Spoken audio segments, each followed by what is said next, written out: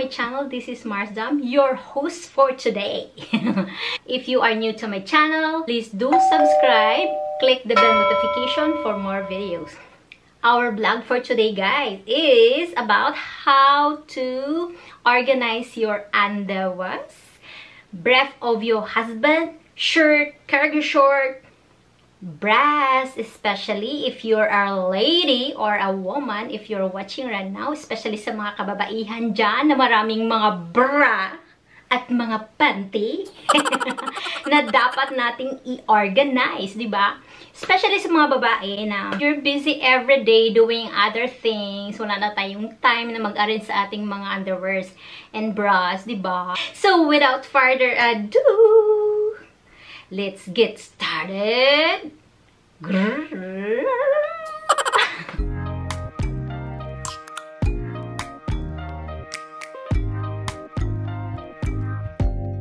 Open up, you OPN, bitch you want BBM. Alright guys, so here's my dresser full of panty.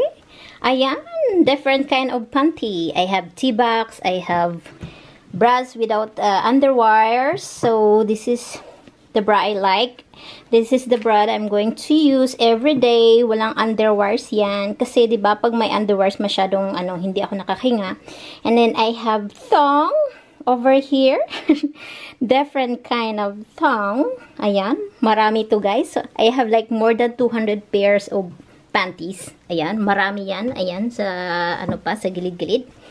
And of course, I have bras, more than 100 pairs of bras. Ayan, different color, different design, and all the stuff. So, and then over here too, I have socks na very crowded then. So, I have to organize this one. And then bras. So, especially me guys, I have lots of bras. Kasi I collected bras from Victoria's Secret. And of course, I love Victoria's Secret, you know. Hello, Victoria. And this one from Pink, from Victoria's Secret, of course. And of course, this one basically brand new, guys, and never really wear them. I collected them. Yung iba may mga prices pa yan. Ayan. Victoria's Secret. Ayan. May mga prices pa. Hindi ko sila nasuot, guys. Ayan, bago pa yung iba. Ayan, sa dami ng bra ko, hindi ko na sila masuot. So, usually, when I woke up in the morning, guys, ay magpapalit ako ng panty. And then, of course, after showering, magpapalit uli ng undies. And of course, before going to bed, magpapalit uli ng undies. O, diba? Magpapalit. So, i-arrange natin to guys. Go! Organize na natin ang ating underwears and bras and socks. Ayan. Mga socks ko crowded na. Kasi wala na talaga akong panahon kaya organize natin guys. Alright? Let's get started! Guys, so I have an organizer here which I bought this one from the IKEA store. So, if you're watching or if you're following my vlog last time, so nag-unboxing ako nito. So, it's an organizer. Ayun. So, I have to put this one together. So, para i-organize natin yung bras and panties over here and other stuff. So, idikit mo lang to. Para na siya. Magiging, na siya, divider. O, ayan. Maraming divider na. 6 siya. 1, 2, 3, 4, 5, 6. So, 6 divider overall. So, I bought 2 of them. Ayan. So, ilalagay ko tong first table divider natin dito sa first drawer. And then, another one, we'll put the other one in the second drawer. Let's get started! Ayan na guys. So, i-arrange na natin to sa dami ng mga bra ko. Hindi ko na may arrange.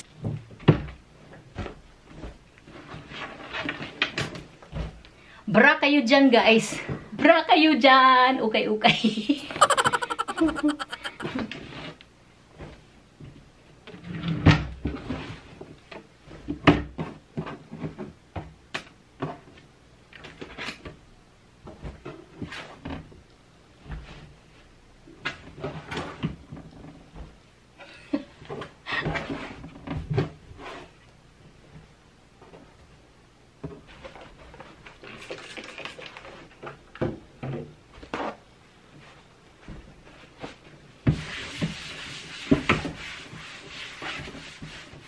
So, kailangan nating i-sanitize, guys. Kasi parang mawala yung bacteria.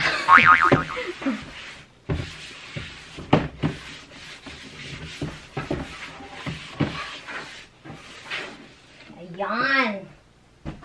So, ilalapag na natin to guys, ang ating divider. Ayan. Oh, bongga ang divider. Of course, maganda na siya guys. Bongga na ang dividers natin guys. So, of course, ang una natin ilalagay ay ang socks. So, ilalagay ko tong socks dito. And then, of course, I will separate the different color here.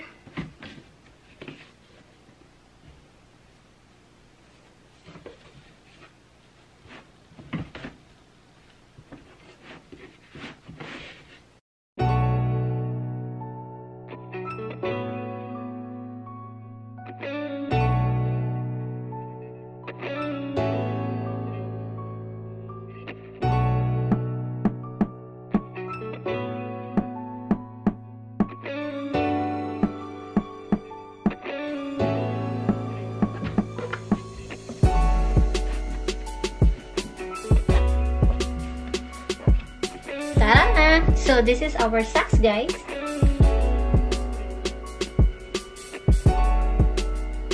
So, I don't have a lot of socks.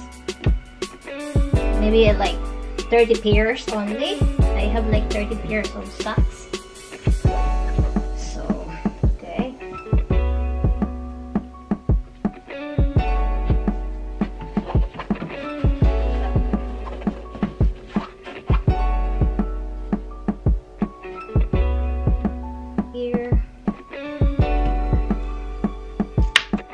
So, when you arrange your bra, guys, you should connect them together.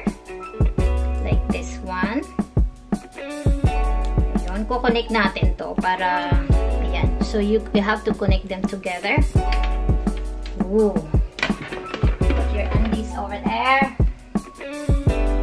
You have to connect them together, guys. Ayan. Para hindi siya sa gabal. Hindi siya sa gabal.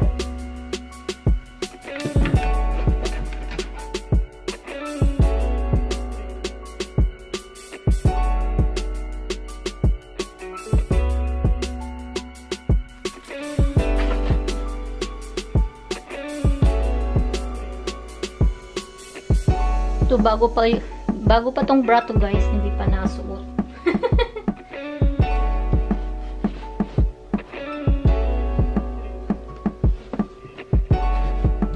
Voila!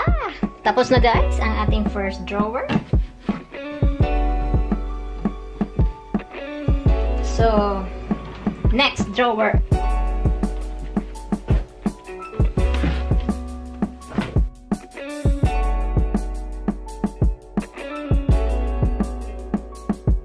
Ayan na guys, so gagamitin na natin tong another divider. Ayan, so ayan, lalagay natin sa gilid. Put this side, if any position you want. For me guys, I really like my divider, it's side. So, para convenient akong tingnan sila. Ayan, so ayan, so okay na yung second drawer natin. Ito naman yung first drawer ang i-arrange natin. So, bras. And bras. So, be sure to connect your bra, guys, para hindi siya crowded. Ayan. So, connect each other.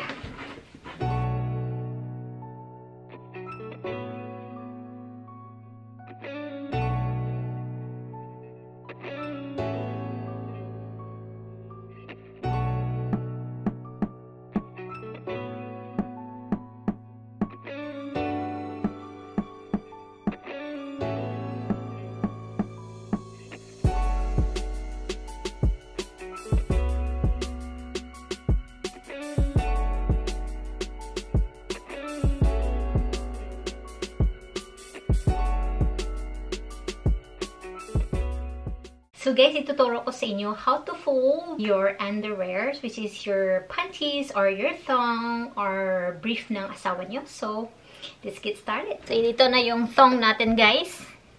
So, this is the right way to... So, ayan. So, syempre, nakaharap yan sa'yo. Nakaharap yung thong. Ayan. So, ito yung likod. Ito yung likod ng thong. And, of course, syempre, yan. Itupi mo lang siya 3 beses. So, 3 folds. So, 1, 2, 3. So, i-ano mo lang tong sa, sa likod. Fold it at the back. And then this one, fold it. And then turn it. And then roll it and roll it until the end. Ayan. So, nakikita niya. Ayun. So, okay na siya. Tapos na. Ayun. Perfect na siya. And then, next. So, next thong natin. Ayan na, guys. So, syempre, i-ano mo muna yung thong. Ayan. So, para ano. So, 3 folds. 1, 2, 3. Ayan. Dapat may may naiwan dito. And then, insert it at the back. Ayan. So, fold mo lang siya. And then, this one, fold forward. And then, turn it. Yan. Until makita mo na yung ng panty mo. O, diba? Wala! Tapos na. And then, of course, another thong. Ayan. So, ganyan lang. So, 3 fold. 1, 2, 3. Yon, so that one, and then hold it, and then flip it. Ayun, so yun na, guys. And then this one, see-through na thong, guys. Ayan, guys, nakikita nyo, see-through na thong. Yun, so 3 fold. Ayan.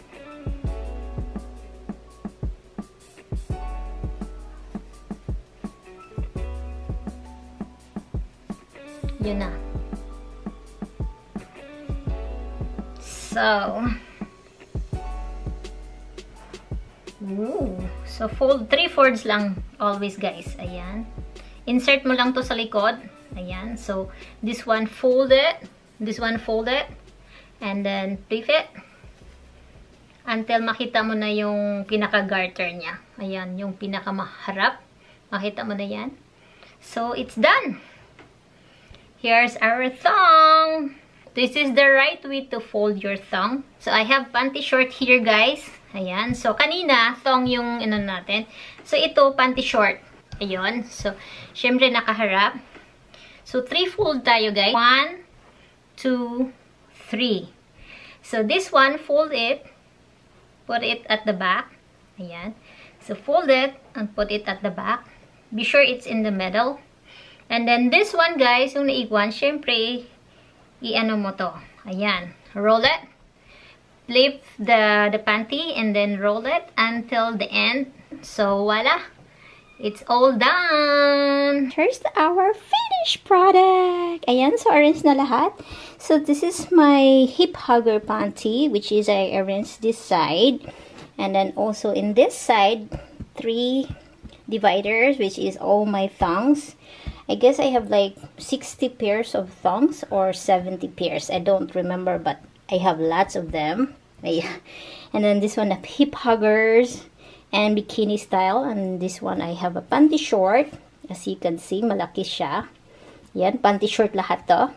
And then this one, I got here, my bra, which is don't have under wires. I have couple of this.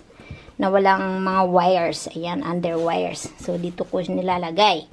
And of course, here, ito yung mga bras ko, guys, na may mga under wires. Ayan, marami sila. May mga under wires yan. Ayan. O, diba? Okay, we're now at the second drawer, guys, of my dresser. As you can see, I have loads of bras also with under wires and chargers and my socks as well.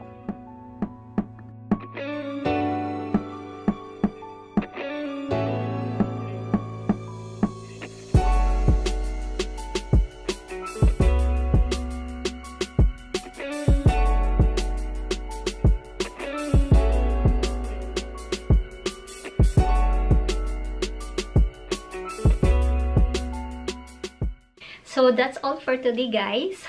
Hope you learn a little bit from me. Tips how to organize your stuff, your underwears, bras, and other stuff. That's it, guys. That's how I organize my stuff and my husband's stuff. So hope you enjoy my tips and tutorial. Shout out to all my members and Team Marz Drum, shout out, mega shout out sa inyong lahat. And I'll see you next vlog, guys.